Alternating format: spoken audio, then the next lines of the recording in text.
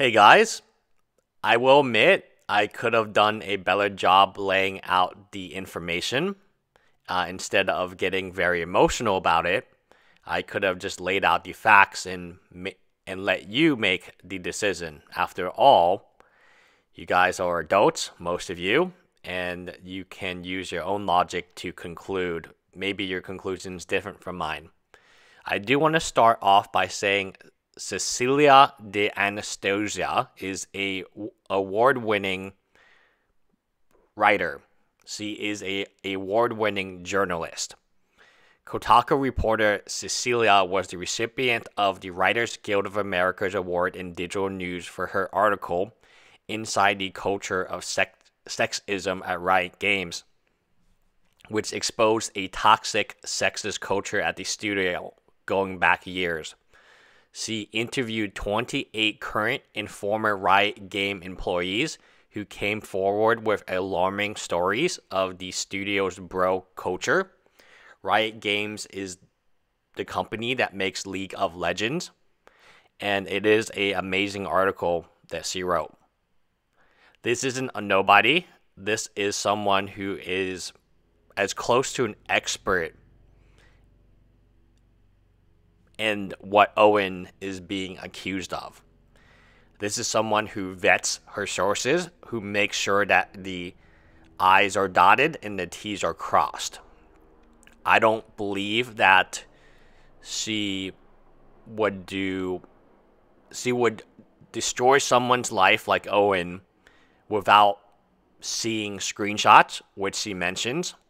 And just because we don't see it doesn't mean that Cecilia hasn't seen it. So those are the facts. I wanted to clear up any of this baseless accusation. We will find out soon. The other fact is Owen has not responded. This person tweets a lot. Owen tweets a lot. You can go on his Twitter feed. He tweets a few times a day. He's tweeted many times in an aggressive mob mentality manner. Many of you are accusing me of mob mentality on Owen. My point is, if you create a culture, which Magic the Gathering is, there's no judge, there's no jury, it's just accusations. In my opinion, Unsleeved Media should not have been banned for life. People accused him of things that I don't feel like he did. And he was banned for life. Jesse, do your homework on that one. He paid his debt to society, and he's banned until 2049. Todd Stevens, I almost completely forgot about him. Again, harassment of women. He's banned now. Travis Wu, moderator of a meme. Very little evidence on him.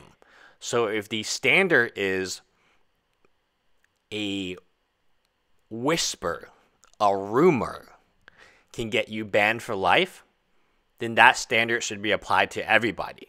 Now, who made that standard? I ask you, how did we get to this point where people are being banned for life or having pro tours? Like Travis Wu's pro tour was taken away, even though he didn't comment, he didn't like, and in all fairness, I believe him. But they took away his pro tour. What makes it different for Owen, besides the fact that he's heavily protected by Reed Duke, Huey, and others who are currently making a lot of money from this game? Do you know where they're getting the money from? It's from the player base. Do you know why Wizard of the Coast is so embarrassed of its own professional Magic players, and they're constantly hiring Hearthstone players to stream the game? This is why. So when someone goes on League of Legends, when someone goes on Hearthstone, they are vetted by the community. The community goes and they vets them, because exactly what happened to MTG Mayfair is what would happen to a League of Legends person. One very good example of this would be Dardoch. Many people are not fans of him given the toxic behavior, the documentaries. People have seen and produced content with celebrities in esports, and they kind of know who's who and who says bad stuff and who acts and behaves poorly. In Magic, we don't know how people act and behave past just playing Magic. You don't know who these people are. You don't know if they're good people, bad people. You don't know if they buy uncut. You don't know, like Wedge, if he's bidding on a charity stream using his Patreon money for a uncut sheet of Mythics. What happens to that uncut sheet of Mythics? You don't know. Supposedly it goes to a charity, but I find that odd that you would buy something from a charity to auction at your charity. That seems like a chicken or egg type of deal. But was it ever auctioned? Were the Mythic box editions ever auctioned that he told all his subscribers to go buy for him? Was that ever given away for charity? People don't ask these questions because they don't want to know. But our community,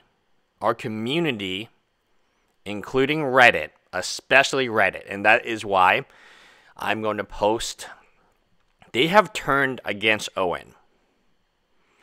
And once they turn against you, there is no going back. Owen will forever, his profile on MTG Wiki has now been changed. I urge you to go look at it. The number one post for his entire life will be this Kotaku article. Many of you will claim the writer is destroying his life. The writer is putting her name out there. The writer has won an award for exposing Riot Games, League of Legends, the biggest esport, for sexism. And you know what? She was right. Riot Games changed. They admitted they were wrong, and then they took steps to make it a better work environment. That's very brave. It is very brave to stick your neck out there, and many of you, I don't want to say this, but I'm going to go ahead and say it. Creating content is not easy. You put your neck out there, and people don't like me. I know this because when the content, this is going to be an 18-minute plus video. At about 1 minute, I'll get 10 dislikes on this video. Just watch. I guarantee you. They haven't even gotten to the 8-minute mark. There are plenty of people who don't agree with me. And there are plenty of people who don't understand what Magic was like when I was younger. Magic was a gathering. It's not donate me money. It's not I'm going to steal your cards. It's not I'm going to cheat you. It's not predatory behavior. None of this stuff existed when I played Magic when I was younger. And many of you will say, oh, well, it probably existed. You just didn't know better because there wasn't social media and the internet. There wasn't cell phones. And maybe you're right. And maybe I am looking at it from rose-tinted glasses. But at the same time, why can't it be that? Why do we have to deal with the Todd Stevens and the Owens? And why are we promoting these people? It seems like there's so many other great individuals that we could be promoting. There's one podcaster I really enjoy. He's not a big podcaster, but he is consistent, and I don't want to drag his name because I'm sure he doesn't actually enjoy my content, but I do enjoy his content. And he would be excellent. He's a fodder. When there was a medical emergency, he used his own money. He used savings and his own. It must have cost quite a bit. But he didn't beg for money. He used his own money. Why can't he be a hero? Why is Wedge the hero in the story? The same goes for a lot of smaller content creators. A lot of them just beg and beg for Tolarian Community College to give them a shout out or a like. You have to be stronger than this. The reason the community... Owen should not be surprised that the community, especially in Reddit, turned against him. He's the one who made this community where you can accuse someone of something and that's the end of you. That's the end. You're just a moderator of a Facebook group gone wrong and you didn't even see the post and now you're banned and your Pro Tour dream is gone. Your tweets from many years ago. Think about what happened to MTG Mayfair. Tweets from many years ago were used against her, and it got her removed from the Mythic Invitation. Same with Jeff Hoogland. Things that Jeff Hoogland has said and done in the past have been used against him.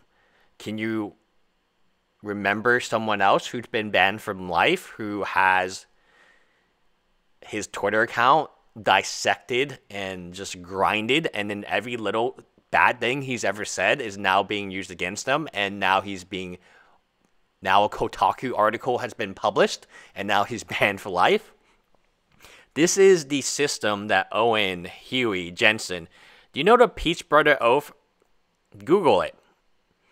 It says specifically in it to protect the weak. It's more than playing Magic. They made an oath to each other to uphold the highest ethical standards, to be above reproach. And now look at them. When people make promises they cannot deliver, those are the worst type of people. Because they give you hope and they take it away.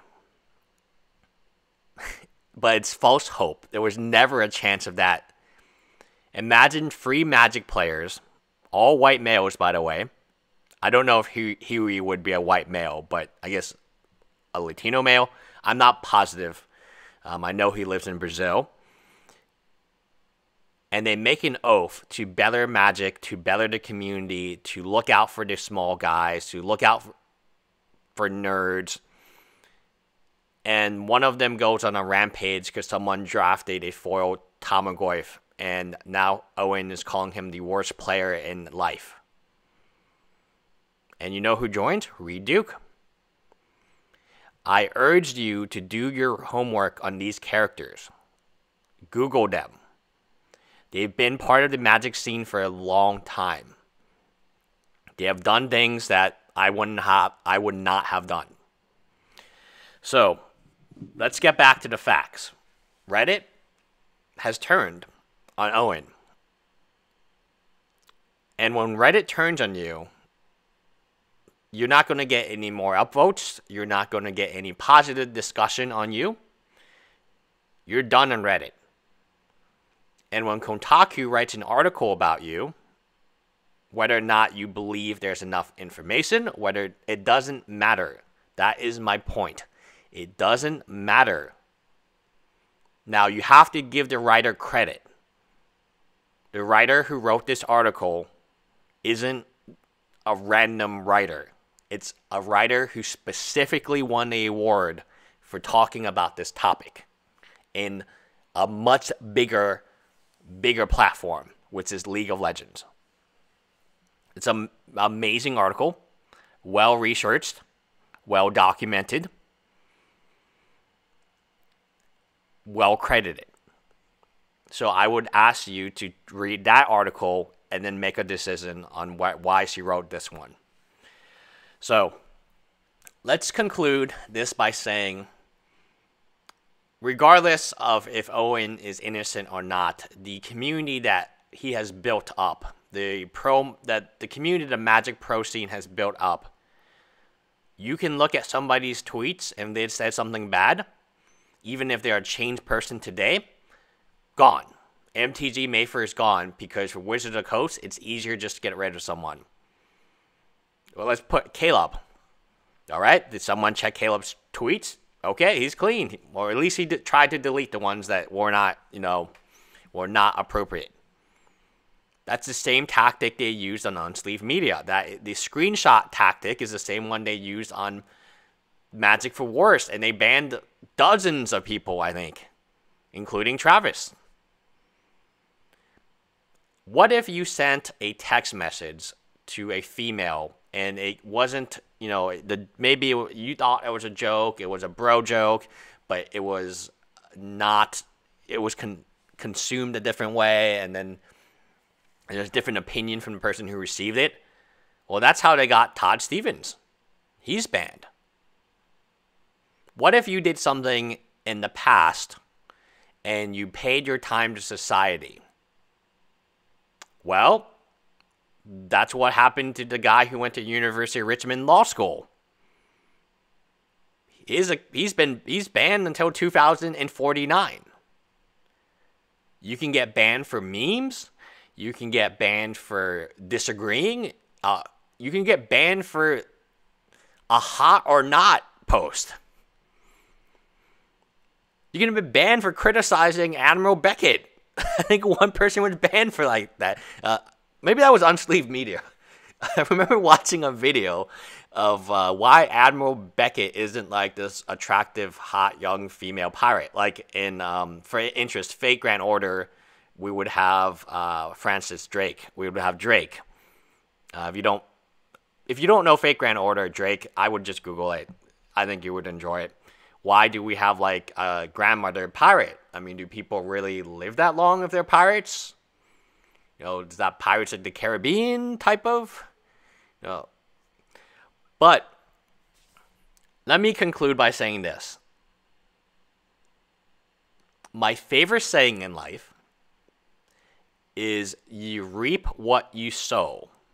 If you sow the ability to criticize other people, like Owen has done in the past, Goifgate, and that was my point. I wanted people to connect Goifgate with this, where the mob mentality and the you're not good enough to be a pro, no pro player would ever do this, and, well, that has reversed itself, hasn't it, Owen?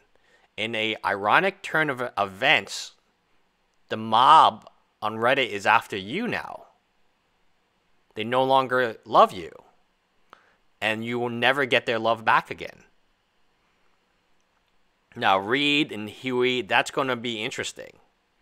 I'm going to be very intrigued to follow and see what they knew. You don't make a oath to uphold justice without some, and this happens, and not give a statement as to, do you still believe?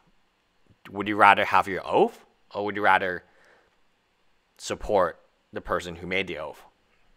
Anyway, to conclude, it has been very interesting, and I'm really into this, as you guys might know. I can't wait to see the actual facts. There are screenshots that have been presented to the writer and Kotaku, and I'm sure that they will be made live soon. A lot of people, a good example of this is Frank. When the Reddit was posted the first time, a lot of people could never imagine that Frank would do something like that. And then the screenshots of the text messages came, and then a lot of the females Frank was attracting, if you will, they all said it was the same message. And they came out too. But the initial post was from the boyfriend of a teenage, he had a girlfriend, they were both teenagers. And that was the initial message. Those were the initial screenshots. One day, Frank was texting her, and maybe they had an iPhone or something, and then he saw messages. And obviously, this is his girlfriend that he spent many, many years, I think, since they were in middle school together. Who is this guy? Well, it turned out to be a famous professional Magic player in the most powerful Magic couple in the history of our game with Melissa, who still now works for Wizards of the Coast. But Frank is, he's not going to get invited to Mythic Invitation anytime soon, I would hope. Anyway, bye guys.